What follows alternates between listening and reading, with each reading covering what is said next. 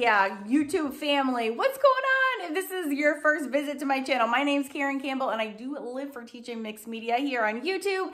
And today I want to show you my favorite way for making little travel custom watercolor palettes. It's really easy. These are this is a great little cheat for making your own favorite combination of watercolors, but this also makes a really great gift. I did not come up with this idea, but I've used it many times throughout the years using all different upcycled and recycled and brand new containers.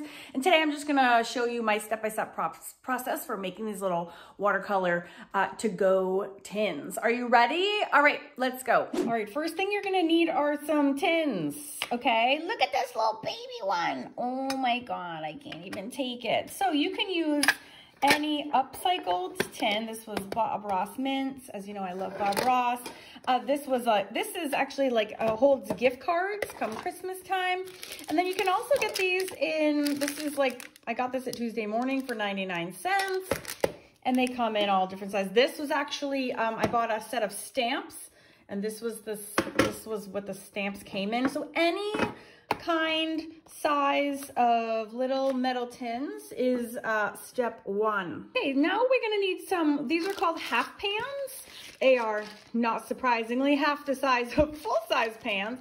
And you can buy these for really cheap on Amazon. I will put links in the description box for you.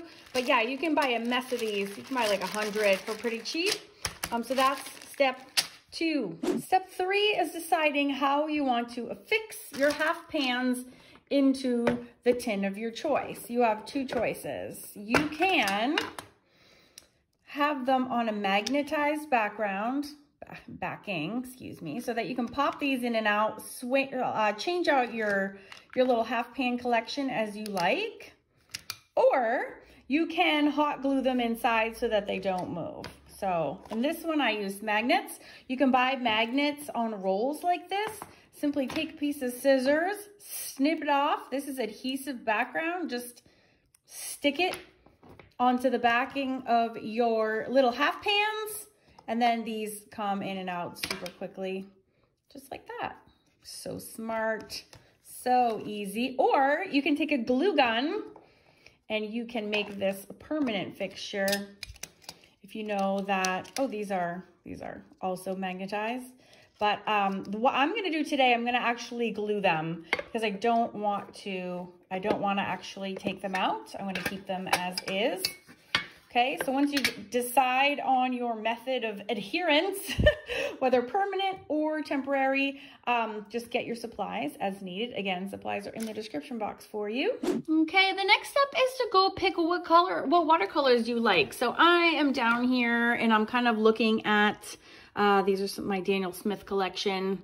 And if you're wondering how to start a Daniel Smith collection, I have a whole nother video on that. You can check the eye in the corner of your screen right there, and you can watch how I kind of go about doing that.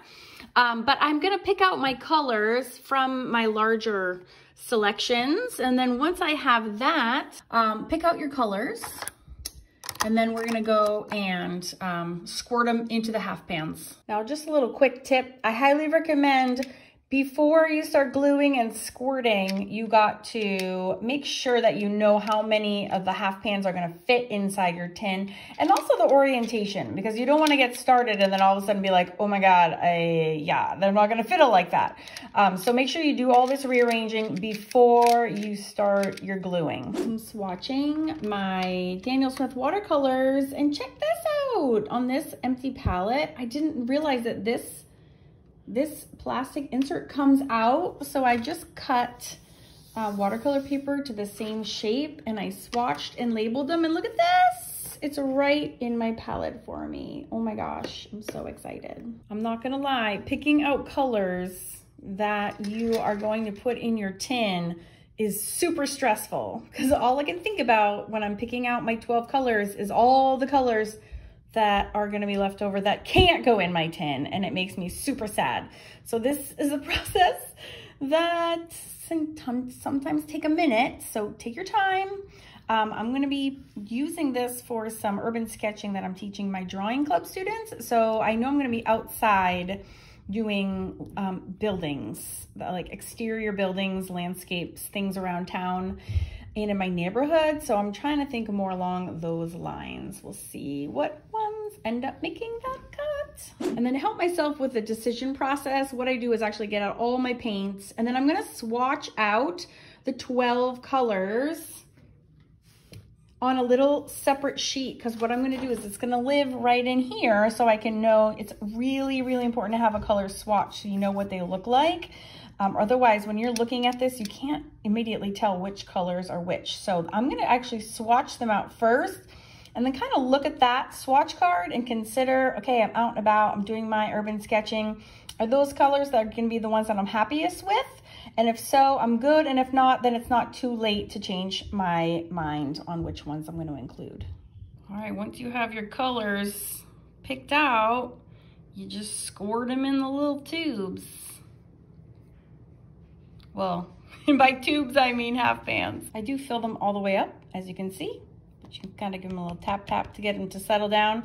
I glue them after I squirt them, because you really need 2 hands in order to fill up the little pans. Definitely not rocket science.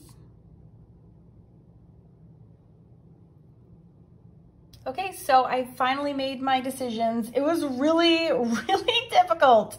So I scored them all out into their little half pans, and then I'm gonna let them dry overnight. And then in the morning, I actually decided, because I was having such a hard time, I actually am gonna do the magnets at the bottom, so I can change my mind. That is the upside of doing the non-permanent version. So you can see I was swatching. Yeah, so in the morning, I'm gonna put the magnet strips on and then get them all ready for my little baby. Look at it, you have 12 colors, and this teeny will just sit in the palm of my hand. So awesome. So I waited till everything was dry overnight, and then I rearranged them into the order I want to have them in. Next stop is making the swatch for the top. I can't work unless I know what colors I am using. So I'm just gonna take my pencil and trace this shape and cut it out. So I cut out the shape, and I'm getting ready to lay out the paint in my tin. Now I'm gonna make my swatch card. I'm gonna use this template to make 1, 2, 3, 4 rows of ovals, and that's where I'm gonna do my swatching. And as you can see, you can just use the template in order to roughly make the number of paints that you're gonna have. And then I'm gonna go and actually label them and swatch in the order. So this one is green gold, sap green, etc., etc. On the swatch card they go. It definitely takes some tiny writing to get them all in, but this way, when I run out of a color, I know exactly which one to put in. So this is actually really important, because for example, also like this one, I swatched a long time ago and I lost the swatch, and now I have no idea what colors these are. So that's stupid. So make sure you go ahead and go through that process. Trust me, you will thank yourself later on. Now I'm gonna use my glue gun. I decided against the magnets because these particular ones have this writing at the bottom, so the magnet was having a hard time sticking. So I'm gonna go ahead and actually use my glue gun, and I'm just gonna test one to make sure it's gonna work. I'll use it on this one. I just wanna make sure. This is gonna adhere to the metal. Always test your stuff so you're not disappointed. Give that a few seconds to dry. Just make sure it's not gonna like pop off. I know with metal is funky, and sometimes, I think if the 2 surfaces are metal, they won't stick, but as one of them is plastic, yeah, that's really strong on there, then you're good to go. So my test is awesome. And then I'm gonna go ahead and one by one glue all of these into my Bob Ross tin. Here we go. All right, so all my little half pans are nestled in there, and now I'm making the swatch chart. So I'm just gonna go one by one and add a little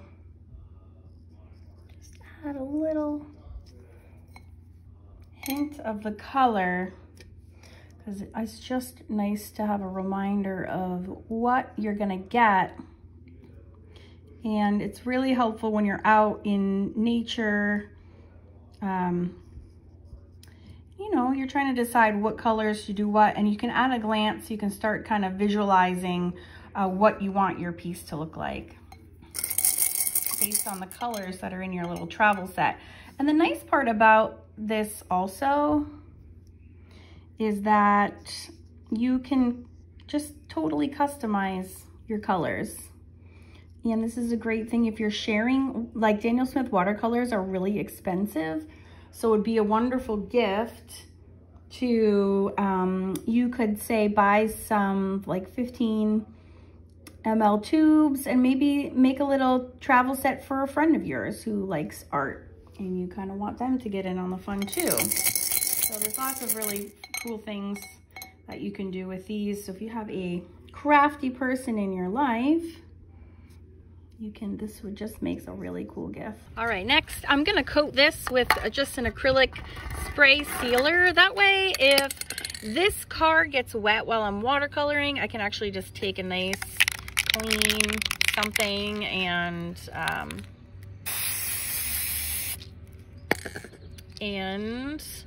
wipe it off. So as you can see, it doesn't activate the watercolors because it's an acrylic spray.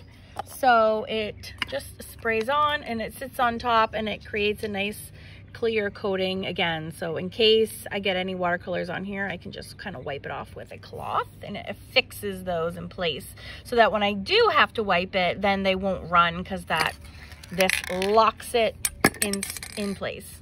And the very last step is I'm going to use the spray adhesive to take my little swatch card and affix it to the back there so it's not flopping all around. Definitely you want to, anything spray I do outside, as you can see, so just to be safe and not get anything contaminated anywhere. This spray adhesive I'm obsessed with. It's so fun and it works so well. So you just spray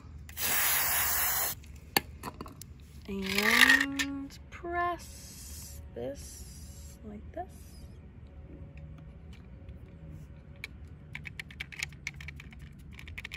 And my friends, you've got yourself a brand new, totally customized, amazing gift for yourself or an artsy crafty loved one. And there you go. Boop. I hope you enjoyed this little tutorial. Let's go make some art.